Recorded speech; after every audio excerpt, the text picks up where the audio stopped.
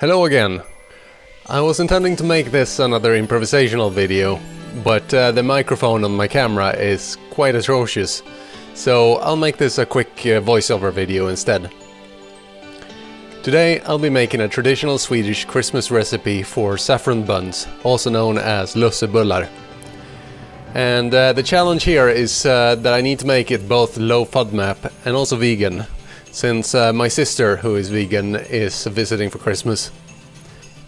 And this means I can't use either eggs, butter, milk or wheat. I'm also going to make this with fresh yeast.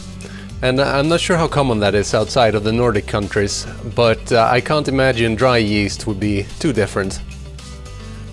So, first off, I'll crumble the yeast into the bowl. For fresh yeast, you'll need your water to be around 37 degrees Celsius for the dough to rise. I'm going to add half a liter of water and 50 grams of yeast. Next we'll add some sugar. I found that the yeast consumes more sugar when using non-wheat flour, so I'm going to add more than the normal recipe calls for. Here I added a little under 3 deciliters. But I suggest sticking between 2 and 2.5 because the buns did turn out a little bit too sweet, for my taste at least. And don't forget to add a little bit of salt. Now, the normal recipe doesn't call for vanilla, but I like vanilla, so I'll add some anyways, for good measure. Next up, the saffron. Yeah, I know it's expensive, but luckily the recipe only calls for 1 gram of it. I'm going to start adding some flour now, until the mix gets an oatmeal-like consistency.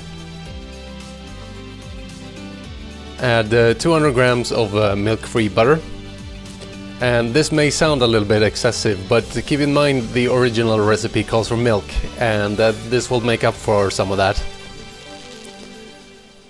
The flour I'm using is made up in large part of psyllium seed husks. And it will keep absorbing liquid for much longer than regular wheat flour will. And that's why it's important to stop adding flour once the dough starts to unstick from the bottom of your bowl. It is easy to add too much flour here and end up with a solid chunk after letting it rise. Time to let the dough rise for 30 minutes. It didn't rise as much as I had hoped, but that's okay, because it is going to rise more after we bake it out, as well as in the oven. Now, the traditional way of doing this is to roll the dough and make an S shape. The traditional recipe also calls for raisins, and these are fine on the FODMAP diet in low quantities, but some people don't like raisins, so I just left them out this time. Time to let the dough rise for another 30 minutes.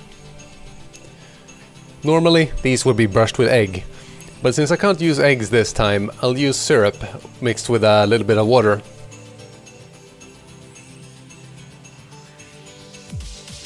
Finally, it's time to put them in the oven at 225 Celsius for around 10 minutes.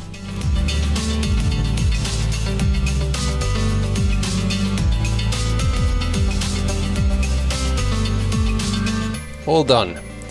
That's it for now. Happy holidays from Jazz Doge.